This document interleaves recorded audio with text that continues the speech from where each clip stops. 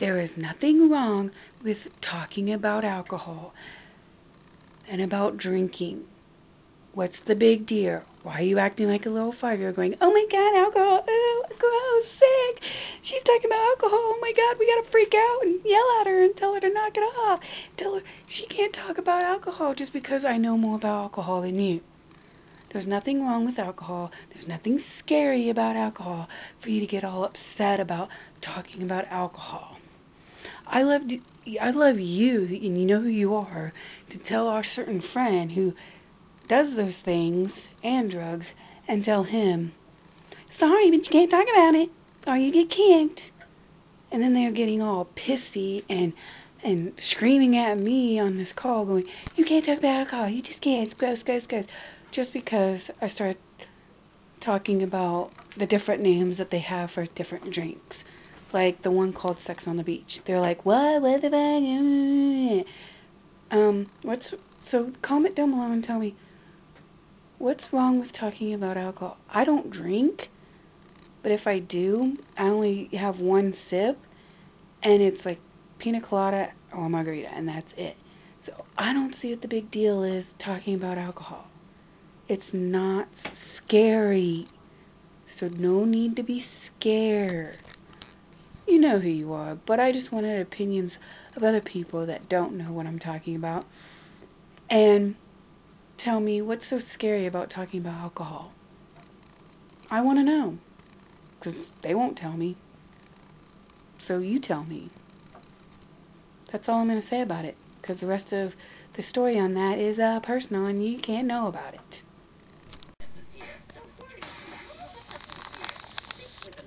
You gotta watch me Leprechaun movies on St. Patrick's Day because me Leprechaun wants me gold and me chillins. And happy birthday to me. It's my birthday, now you gotta kiss me. I hate birthdays, to be honest. Did I show you guys that I did get some shamrock cookies for my birthday? If I did, oops. If I didn't, here you go. Too bad I didn't get a retweet for what I said from Ty Pennington. Now, for people that don't know who he is, he's on Trading Spaces, but last night he was designing a room on, what was it? On Why You Were Out, an old show that used to be on in the 90s, which I miss so much. Glad that's back. But they changed it up with a twist, saying 2 rooms with 2 designers, and Hildy was one of them. And you guys know how Hildy does designs, and they suck, and they're not very good. And it was funny on Trading Spaces how she showed up, and Carter, woo, we got Carter. He was like, this is your designer at your house. And they were like, oh, are you freaking serious? We don't want her designing our house. She's gonna make it look like shit. And Carter's like, I'm just kidding. It's like, oh my God. And then she's on Why You Were Out. This might be a lost cause, but this is the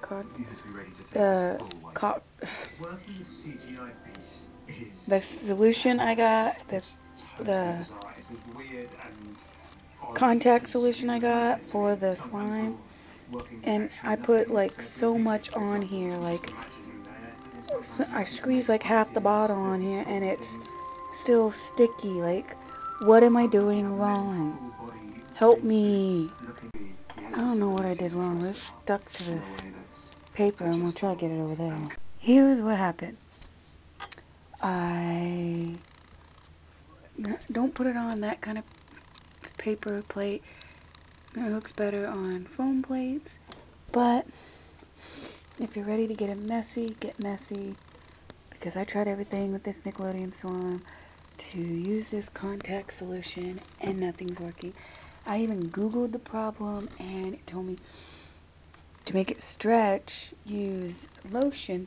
So I made it stretch to do lotion, thinking maybe if I can stretch it, then put contact solution on it, that maybe it would help.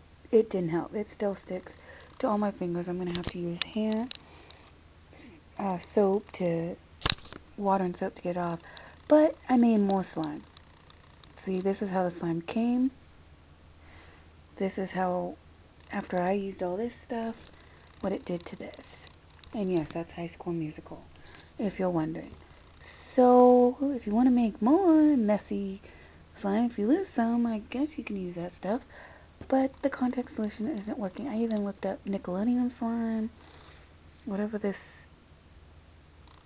crazy art stuff is, and I'm just not finding anything. If you out there who make slime know of a way to fix these slimes, let me know in the comments down below. Tweet me at IamAlien88 some videos to watch to fix it. Like, I would love to know. Thank you. And word of advice, don't get Nickelodeon slime, like I said in my other videos, unless you know how to fix it. Because I thought all you need is contact solution, but yet that's not working. It's still sticky, sticky, sticky. I still have a lot of this left. Nowhere in the thing says how much contact solution you may need when I Google it. If you need the whole bottle, then I'll have to get another one for that. So I just need to know, because contact solution is expensive. This one was at least at Target for like $2. So that's a little better than some, but I thought we just needed a little bottle. So I don't know. Let me know in the comments down below, and I'll talk to you guys later. So that's what I did for my birthday. Get messy. An updated song of, oh, this is called Naked Mole Rat Remix.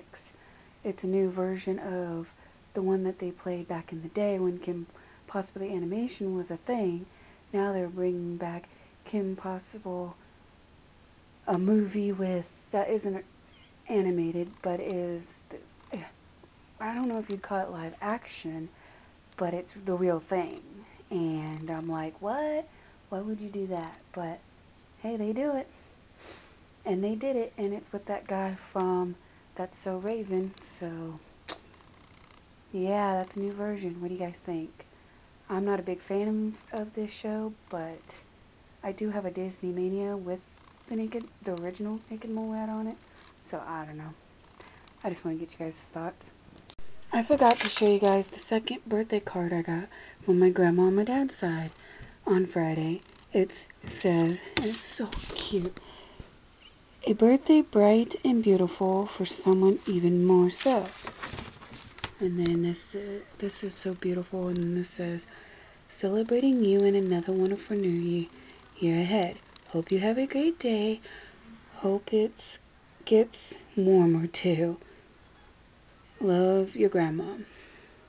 And of course they made it so that you could take this piece of paper off and then reuse the card for someone else, which is really nice.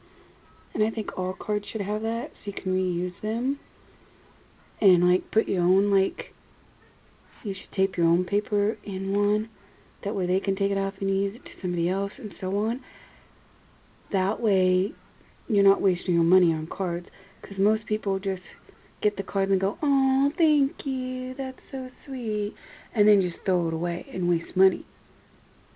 When you could even, like, take this off and sell it to somebody else that might want to use it.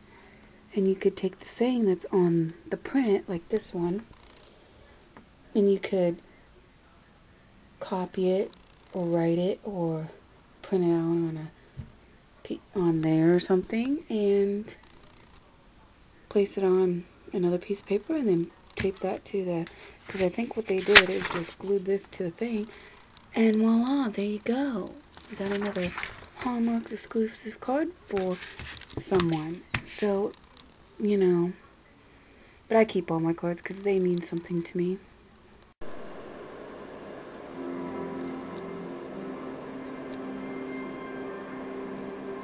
And 23-year-old we're supposed to take him to a doctor this week, but neither of us can lie to pick him up. You know what it kind of upsets me is when people make mocks or do a Lego City thing and they want to put your sig fig in there, but not give you a shout out. Just throw it in there, but not let anybody know that was watching your videos that your sig fig is in the video. And to go watch their channel because it's awesome too. Because nobody knows who, if you show off that sig fig, they're not going to know who you are. They're going to be like, okay, well, who's the blonde with red shirt, blue jeans? They're not going to know that's me. And it's like, really? You only give shout-outs to people that matter? So, basically popular Lego YouTubers, if you're not popular, you don't get one. That's just kind of rude. You got me all hyped and excited that, oh, I get to be in your video and I'm gonna get a shout out and blah blah blah. And then all I get is and here's some people, some sick pigs just running around and drinking coffee. Really? I mean, I appreciate you put me in there, but nobody's gonna know it's me. Just saying. Kind of hurt my feelings a little bit. And the reason why I say please don't judge me is because I'm guy crazy. And so when I see guys, I go nuts, I go crazy, because I love my men.